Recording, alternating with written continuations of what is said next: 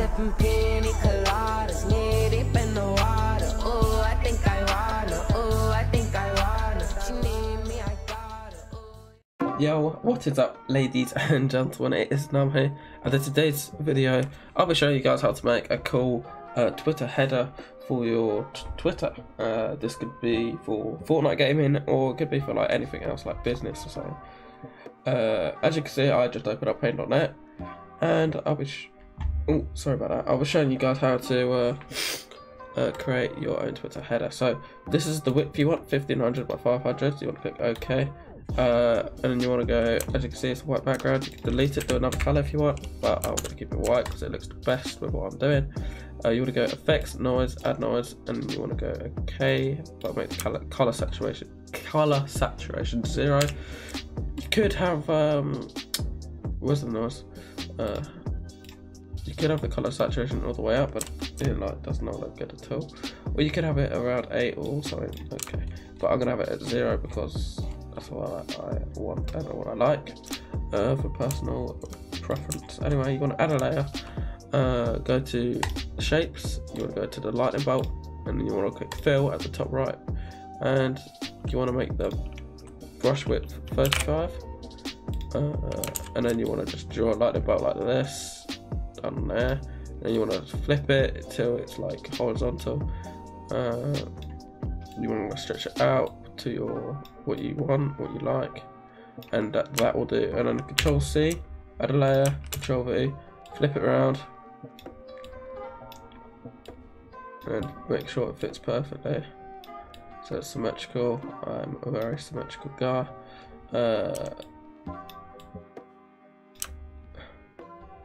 Okay, wait. Okay, I'll just. Okay, there you go. That'll do. That works for me. And as you can see, we have like the border. You want to merge the layer down so it's on the same layer. If you want to add a drop shadow, you can, but it's up to you.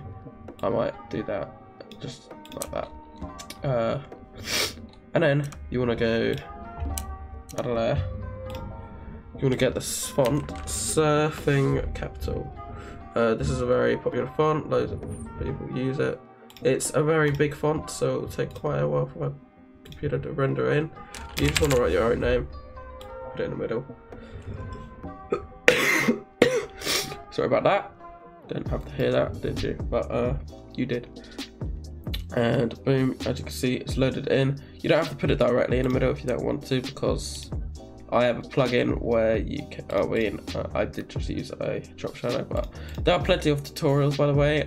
If you go to my channel and you see paint.net, you can click. No, if you go to my channel, go to playlist, and then paint.net, you'll see a bunch of tutorials on how to do like profile pictures, banners, headers, and how to install plugins, stuff like that, and even how to install paint.net. So make sure to look at the playlist paint.net on the channel. Anyway, effects, object align, center both. If you don't have the plugin, then you could just go off your instinct, but this will put your font directly in the middle of your screen, and it's very handy. So as you can see here, I just have a plain black font right now.